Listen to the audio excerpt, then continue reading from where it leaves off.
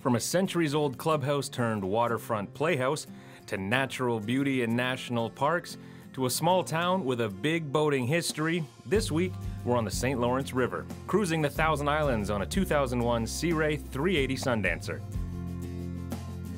Our plan is to head from Kingston through the Bateau Channel and Admiralty Islands to Gananoque, then onwards through the Navy Islands and under the Thousand Island Bridge to Rockport. We set out from Confederation Basin in Kingston bright and early with clear skies and perfect weather. As we clear the mouth of the Cataraqui River, our first landmark is the Royal Military College and, across Navy Bay, its neighbor, Fort Henry.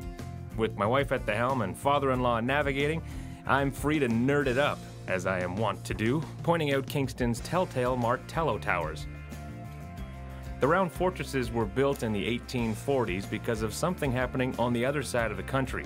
The Oregon border dispute threatened to plunge the British colonies and United States over the edge, so along with the upgraded Fort Henry, Shoal Tower was built in what's now Confederation Basin, Fort Frederick stands watch over RMC, while Cathcart stands on Cedar Island. But with our first history lesson over, we leave Dead Man Bay and, appropriately, spot some modern pirates. Clearly, though, the priorities of these tall ships have improved over the years. We take the wider route between the peninsula and Whiskey Island, although as this sailboat proves, passage between Whiskey and Cedar Islands is possible. Cedar Island has campsites, picnic sites, and paid mooring at a small floating dock. The official name was changed from St. Lawrence Islands National Park. Some of the signage still bears the old name, but make no mistake, this is the start of the Thousand Islands. Things open up a bit, so we open up the throttle and get the boat on plane. Taking off seemed to catch on, at least with a few flocks of cormorants. Some of the most scenic routes through the Thousand Islands are some of the most challenging to boat through, but that's what makes them so rewarding. What helps out a lot is if you have a navigator. Luckily, I have my father-in-law who's been boating his whole life, who's working as first mate, the first and only time he will ever be in the subservient role on the helm. And though there's plenty to see, if you're at the helm, pay attention. Spectacle Shoal is well marked, but there are a lot of tiny islands, shoals, and other potential dangers you want to avoid. As we near the Bateau Channel, I keep my eyes peeled for the cable ferry. It looks small and easy to avoid, but this is a unique obstacle connecting the mainland to Howe Island. There's no propeller. Instead, two heavy cables strung across the channel are used. The current ferry can hold 15 cars and is owned by the province, but there's been a cable ferry of some size and various ownership at this very spot since at least 1898. The Bateau Channel is a popular route for boaters, and it's a little more protected than the Middle Channel, offering great scenery from reedy marshlands and shallow bays to rocky outcrops and islands. And of course, where there's scenery, there are often very nice homes. Leaving the Bateau Channel, we head past Red Horse Island with its well-kept cottage and grounds, into the busy waterways of the Admiralty Islands, popular with larger cruisers and dayboaters alike. As we arrive, we need to top up our gas tanks, but Gananoque Municipal Marina does not have fuel docks. There was a gas dock on the main channel, but sadly for us, that's closed. No matter though, we're heading right next door to check out the unique and historic Thousand Islands Playhouse. When we return to our Thousand Islands cruise, we'll get a sneak peek inside the history of the Playhouse and continue eastward to a tiny town loaded with boating history. When we left off, we had just docked at Gananoque's Thousand Islands Playhouse. To tell us more about it, Artistic Director Ashley Corcoran joins us on the docks.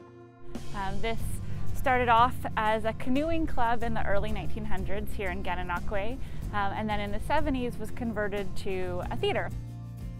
But they kept the old canoe club feel in the lobby, and it looks a lot like you'd expect something like that to look like. Lots of wood and very cottagey. In the back, by the fireplace, photos still hang of the old club and its most famous member, Henry Harper. The room was actually named after Harper, who competed in the 1948 Olympics. While we stopped in, the cast was in final rehearsals for the classic Oscar Wilde play, The Importance of Being Earnest. I don't know of another theater like this. You can sail up or take your powerboat up, We have 5 docking slips, which can be reserved, and in fact have to be reserved through the box office because they are popular. It's really simple. You just call the box office, say you'd like to use the slip. It's free of charge if you're coming to see a show, and if you'd like to spend the night, it's $30 including HST. If you do choose to stay, spend some time walking around the town of Gananoque. Like the Playhouse, it's full of stories.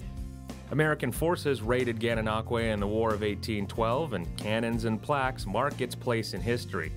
And of course, the famous Gananoque boat line tours the island a few times a day.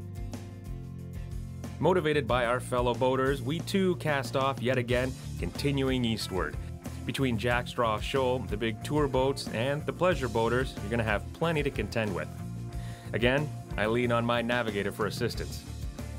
Meantime, my wife took a break from piloting and my mother-in-law took a break from navigation duties in order to soak up the scenery. As we follow the Alexandria Belle towards Thousand Islands Bridge, we go through a unique section of river where small and deep holes drop more than 100 feet. That causes what are essentially underwater waterfalls and currents that manifest themselves as tiny whirlpools and churning waters on the surface. It all passes under the Thousand Islands Bridge, which is actually multiple bridges spanning 14 kilometers from Ontario to New York. As we continue along the St. Lawrence, we see an imposing figure watching over all this boat traffic. Only visible from the water, this is a statue of St. Lawrence, standing peacefully atop a rocky cliff.